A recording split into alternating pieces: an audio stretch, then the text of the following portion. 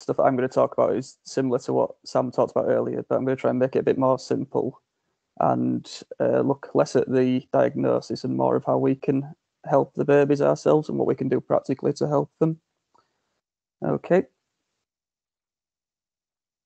So these are the following topics for discussion. So we're going to look at what PPHN is, how we recognise it. We're going to have a bit of a detailed look at pre and post ductal SATs monitoring, because we often use those words but don't really understand what they actually mean. How we can help the baby, how we can support the family, what will happen in intensive care, a bit about nitric, and then what happens afterwards. If you do have any questions, I'll just throw them in the chat, and if I don't see them, I'll answer them at the end. So basically, PPHN is when there's a failure of normal circulatory transition. So we normally get oxygen from our mums when we're the newborns will until they take a deep breath and the cord's cut, and then they have to start getting oxygen from their lungs, and therefore blood needs to start flowing to the lungs. And sometimes what happens is the pressures in the lungs, so the blood vessels are really constricted, they don't vasodilate, and therefore the blood doesn't flow very well to the lungs, and therefore the babies will struggle to breathe. So, who's sharing? Somebody's shared something here.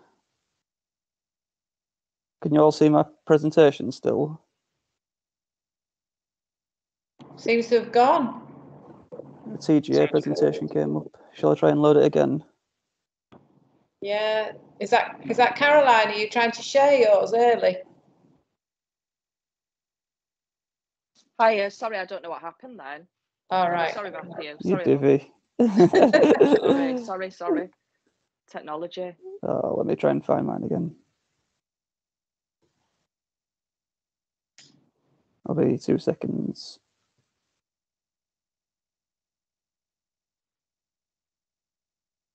Oh, it's all going well. Wait till I see you, Caroline. Sorry, Mathew, I'm definitely buying you a drink. Yeah, it's there now, thank you. Got it, yeah. So generally, we see PPHN in term babies or late preterm babies. It's usually secondary, but sometimes it is primary, and it can just be an isolated incident where you get PPHN, but it's usually secondary to another condition. And most commonly, it's meconium aspiration syndrome. So if you get babies with meconium aspiration syndrome, it's something like 40% of PPHN cases are secondary to meconium aspiration. But we do see it with the hypoxic baby, the septic baby, with kind of genital diaphragmatic hernias, and very rarely we see it with cardiac anomalies. So what you'll get is you'll get a baby who's got RDS, which we see a lot of babies with RDS. They'll end up having a high FiO2 requirement, and sometimes you'll find that the FiO2 requirement throughout your shift will just keep going up and up and up, and you're not quite sure what's going on. Something doesn't quite feel right. So at that point, you might want to do some pre and post ductal saturation monitoring. So your pre-ductals, you pop your saturation monitor on your right wrist, and post ductal is you pop your oxygen saturation on your feet. And if you notice a gap of greater than 5%, that's generally an indication that you're dealing with PPHN. Now, the gold standard to officially diagnose PPHN, the doctors will need to perform a cardiac echo, because they'll need to rule out that it's not just a cardiac condition. So ideally, you would do a cardiac echo, but for nursing staff, one of the biggest giveaways for us is the pre and post ductal oxygen saturation gap. And I'm just going to get a bit sciencey, and we're going to go over what pre and post ductal means. So I don't know if you can see my cursor, but basically, deoxygenated blood comes into the right atrium, and in the normal heart, it will go through the pulmonary arteries to the lungs, and then back to the left side of the heart, through the aorta to the body. Well, what's happening in PPHN is that deoxygenated blood is coming to the right side of the heart, but some of it is going through the PFO, the foramen ovale, And this is because there's high pulmonary pressures in the lungs, and blood will follow the path of least resistance. And therefore, the blood thinks, I know, I'll just cut this shortcut here, and goes into the left atrium. Blood goes down the left atrium to the left ventricle and then to the body. Now, what you've got happening is you've got deoxygenated blood and some oxygenated blood mixing in the left atrium, and therefore when it gets to the left ventricle, it's purple mixed blood, and that goes to the body. Now, pre-ductal, this is the sciencey bit. When you've got your aorta, the first branch off your aorta is called the brachiocephalic trunk, and this provides blood to the right arm and to the head, and therefore blood that arrives from here is known as pre-ductal. And this is because if you look here, your PDA, where your pulmonary artery meets your aorta, happens just after the brachiocephalic trunk. So in PPHN, we've got this mixed blood going to our pre-ductal saturation monitor. But then also what happens is that blood continues to go around, but then this time you've got your deoxygenated blood coming from your right ventricle, goes through your PDA, and if you can see on my slide, it becomes even more blue, does this blood. And that's essentially because you've got blood not only going through the PFO, the deoxygenated blood going through your PFO, but you've got deoxygenated blood going through the PDA. And that's what's causing the gap. So the bigger the higher the pressures are in the lungs, the more blood's going to shunt from the right side to the left side, and therefore you're going to see this big oxygenation gap, and that's essentially what PPHN is and how pre- and post-ductal sats monitoring tells us what it is. So when we look at how we can help the baby, this is really alien as a neonatal nurse because we're so used to giving hardly any oxygen. We're so worried about ROP, but this is a condition which affects generally term babies, and it's a condition all to do with oxygen. So we need to be aiming high with our oxygen sats. We need to be going above 94%. Now you'll get to a point where you can give more and more oxygen, and it's not going to make your oxygen saturations any better. So there's no point just putting them in 100%, but you'll find a balance. But be generous and give a lot of oxygen. Don't handle your babies unless you need to. You know, they can cope with a wet nappy. They can manage with a bit of, you know, I don't know, vernix on the sheets. You know, just leave them alone because it's a condition where the less oxygen they've got, the worse they're going to get, and you're going to get yourself in a much worse state. And then keep the babies nice and relaxed. So it's not a time for be having lots of cuddles with parents up and down. It's a time for parents, you know, show parents positive comfort holding, show them, you know, hold the hand, get the babies to hold it, get the mums to hold the baby's hand, and, you know, maybe read to them, but certainly discourage, you know, lots of handling. Now, interesting in this picture, this baby's on CPAP, and I don't know about your own experiences, but I'm not a fan of CPAP at all in terms of keeping babies comfortable. I find high flow works so much better.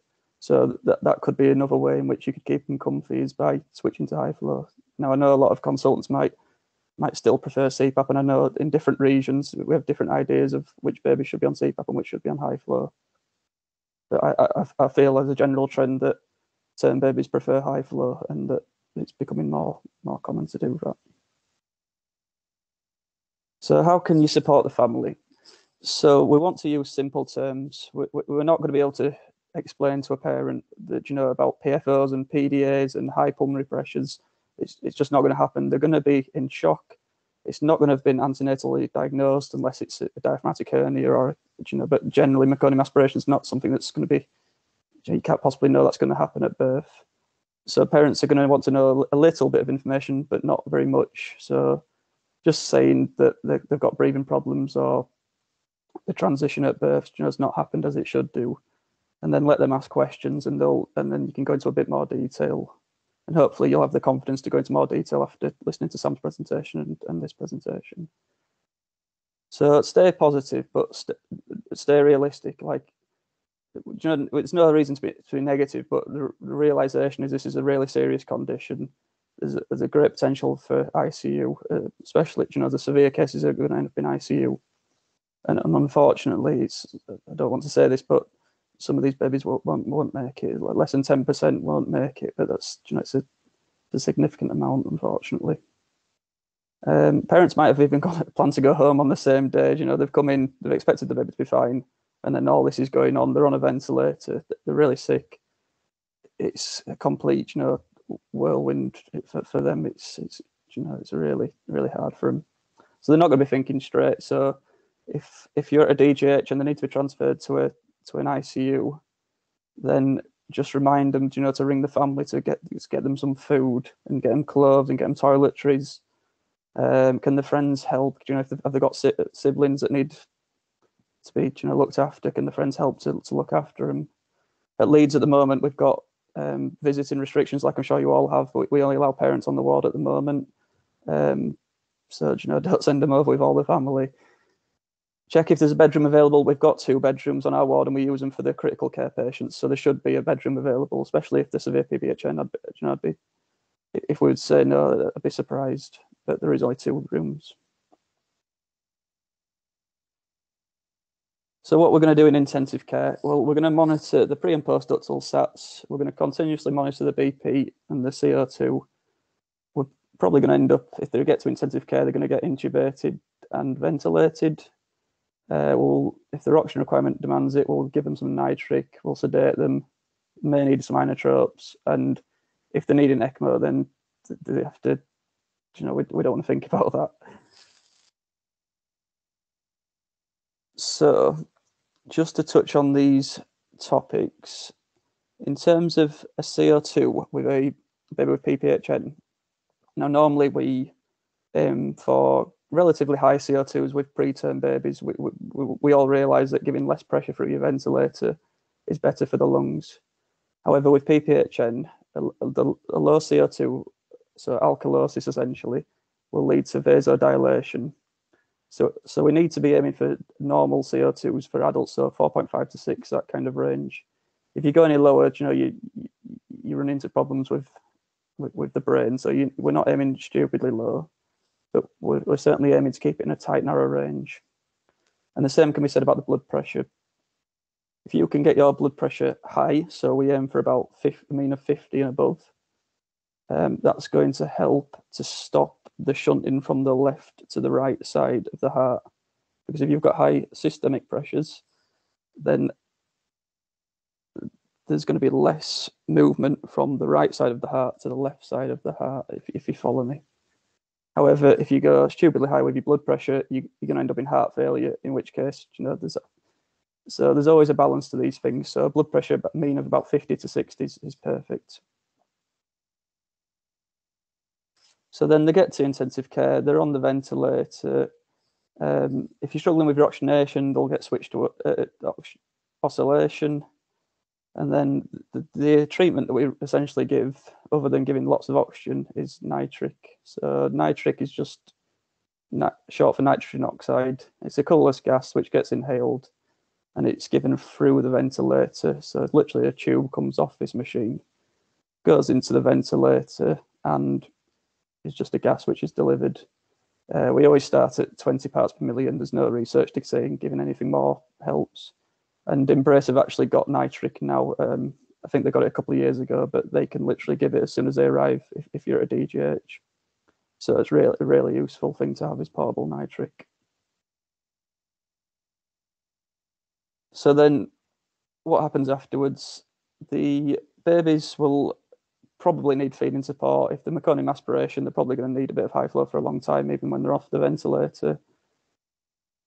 Parents are going to be really stressed. You know, post-traumatic stress disorder, postnatal depression are all things we've got to consider moving on. And then about 1 in 4 babies will actually have long-term problems due to hypoxia during the PPHN. So deafness, learning difficulties, that kind of thing. So they will need follow-up and to be seen in clinic. And that is everything I have to say. So if you've got any questions or you'd like to ask anything, please feel free to say in chat. Thank you, Matthew. That was really interesting. Yeah. I'm not a neonatal nurse. Obviously, I come from cardiac background. How common is this? You know, do you see them a lot on your unit, or is it very rare? Or so at the LGI we see a lot because all the babies with PPHN from across the unit that need to come to an ICU will come to the LGI. So we see it quite often. You know, we'll get multiple babies a year with PPHN. It's a really interesting condition. It's a lovely condition because the babies can get better very quickly. You know, if you can sort that circulation out and give them good care, they can get better really quickly. But unfortunately, you know, it is a very serious condition. We have to be careful what we're doing. And if they are, I mean, I don't know whether you can get like the not so severe sort of side of it. Can they be nursed in other neonatal units as well? So I presume some of you will have seen it in your unit as well. Is that right?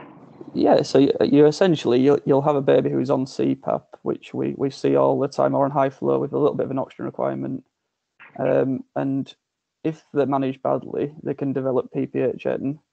But if they're managed well, and you know, we can keep them just on the CPAP, the PPHN will resolve. But if you think of it like a cycle, the more hypoxemia, the more hypoxic the baby, the more chance you have of developing the PPHN.